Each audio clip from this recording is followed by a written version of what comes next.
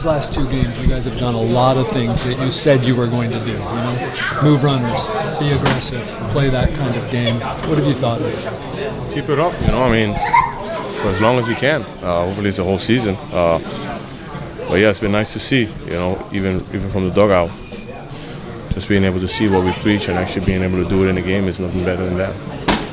Home runs are nice, but can it almost be more demoralizing to a pitcher if it's just single, single, single, walk, single?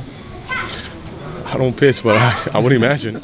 You know, I would imagine, man, especially when you get some bloops, you know. I feel like those are the ones that really, they turn around and be like, really piss them off, you know. So homers, I mean, the hang-up pitch is supposed to happen, you know, but I feel like those are the tough pitches are the ones that I would imagine hurts them more.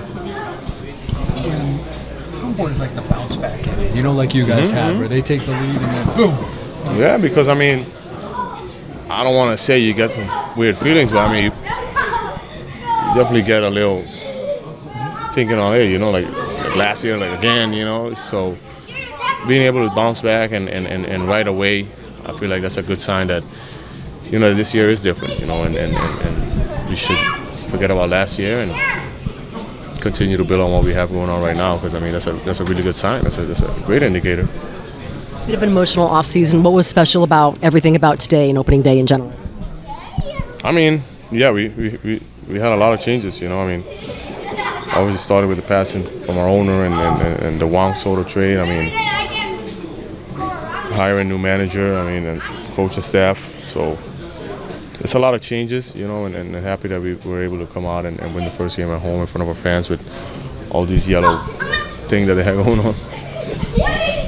Jackson Merrill said earlier today that he wants to bring like young culture to the Padres. Are you feeling some of that energy for some of the younger guys in this team? Yeah, Jackson Merrill, do what Jackson Merrill does, you know, and let him be, because this kid is, you know, he's